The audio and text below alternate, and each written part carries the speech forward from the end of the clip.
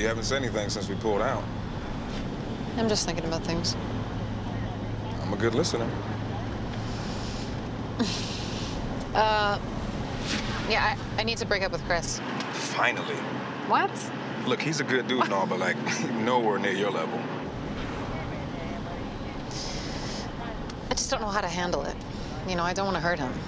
Okay, well, let's act it out. You know, if you've rehearsed it, then it'll be a breeze. Okay.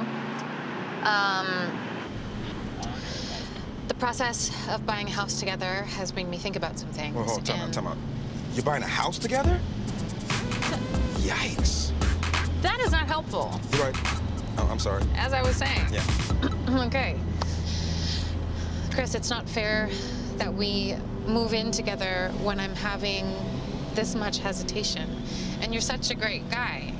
You know, you deserve someone who is sure of all of... What? Are you crying? I'm sorry, it's just that, I thought that everything that we've been through together, like, this meant something. What are you doing? What are you doing? I'm channeling Chris's pain. What? You need to be prepared for an emotional response, okay? Let's just take it from the top. This time I'll go the angry road. No. Yes.